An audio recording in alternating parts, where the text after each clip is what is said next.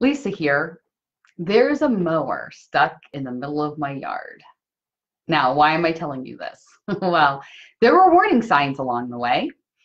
Like, it's not as if the middle of my yard magically became this bog of mud. It gradually got wetter and wetter and wetter. And you could see on each trip around the yard how the wheel marks were getting deeper and deeper and deeper into the grass and turning brown, like just a tiny bit brown, then a little bit more, then a little bit more. And then like you could really tell the grass was wet. And the person mowing, and I will not name names, the person mowing kept going, even though there were clear signs along the way that the grass was getting wet. And he kept going until he got stuck in the middle of the yard. Now, in our debrief, because only a coach and trainer would call it a debrief, I said, "Why didn't you stop?" And he said, "Because I hate when the grass is high and I wanted to get it done." Yeah, and now the mower is stuck in the middle of the yard. It's sunk about 5 inches down.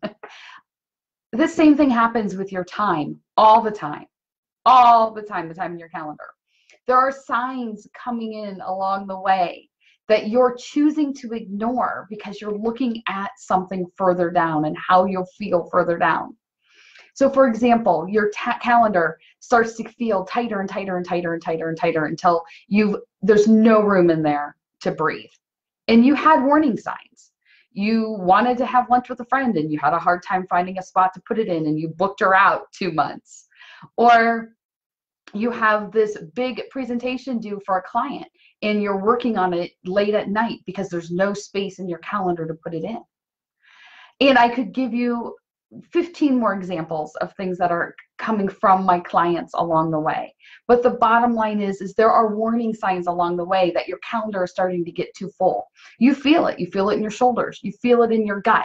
And yet you're ignoring it because you're under that assumption that if you just keep your head down and just keep working harder, everything's going to be easier and everything's going to be okay. You just have to get through this patch. Just like the person not to be named felt, well, he was mowing the front yard. If you could just get through this patch, everything would be fine.